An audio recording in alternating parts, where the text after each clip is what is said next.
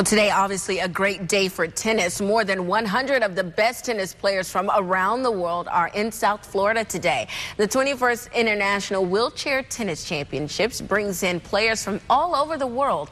For the players taking part in the tournament, it's a big deal. They're all pro athletes, and they all have a different story on how they got here.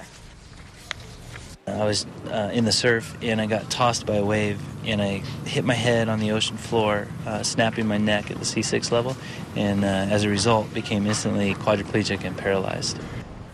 The tournaments take place through Sunday, and it's free and being held at Patch Reef Park Tennis Center in Boca Raton.